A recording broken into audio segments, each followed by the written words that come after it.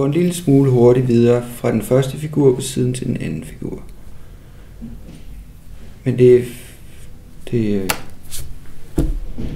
så vi kunne lige gøre det. Men det er mere en fornemmelse, end det er selve det legato-spil. Det er mere en fornemmelse af, det er bare flydelse. Ja.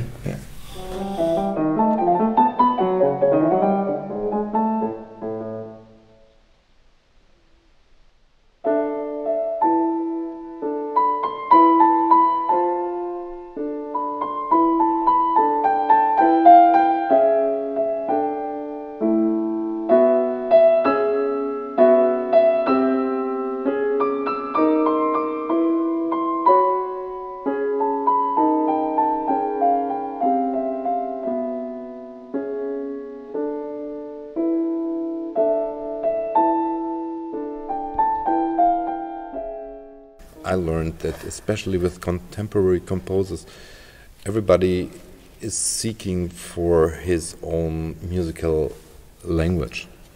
So for you, it's also to learn each time a different language, right? Exactly, and try to understand what's going on in the head of the composer and in the score. Yeah. And of course, that's a challenge. Yeah. And it's difficult. Yeah. What we're doing right now is Axel Bjørnsen, and I've been a friend with him for 45 years until he died a couple of years ago, and played a lot of his chamber music too, and been a lot together with him. And of course, that gives an insight in how he thinks and what he likes and what he absolutely dislikes. And so on. It adds something to the understanding of the music. Yeah.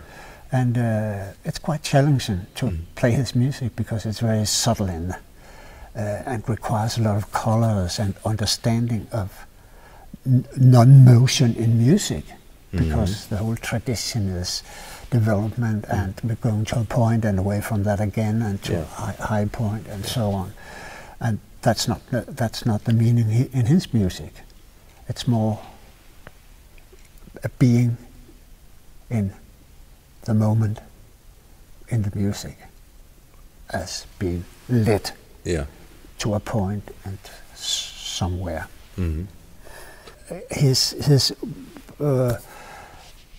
way to approach music was from a lyrical point of view, not a dramatic. It's not dramatic piano music.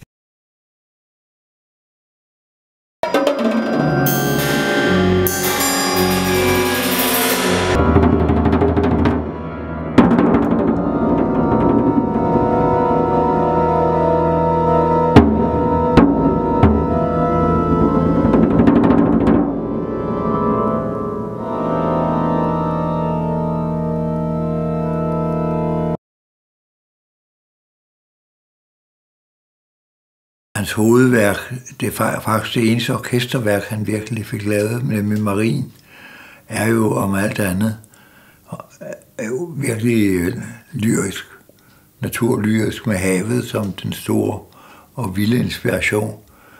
Altså meget fjern fra hans kammermusikværker, der som regel har en stilfærdig lyrik i sig. Så kommer Marien jo altså som et hammerslag ind i hans produktion. Og det vakte med meget begejstring. Hans musik er både tung, fordi den er seriøs, og når det drejer sig om Marien, et kæmpemæssigt værk for orkester, det er det største, der er skrevet her i landet, måske internationalt, et enormt værk, så er det enormt tungt, der ligger en vanvittig masse arbejde i det. Han ringede til mig på samme tid og sagde, Pelle, jeg tror ikke, jeg kan klare det. Det er for meget.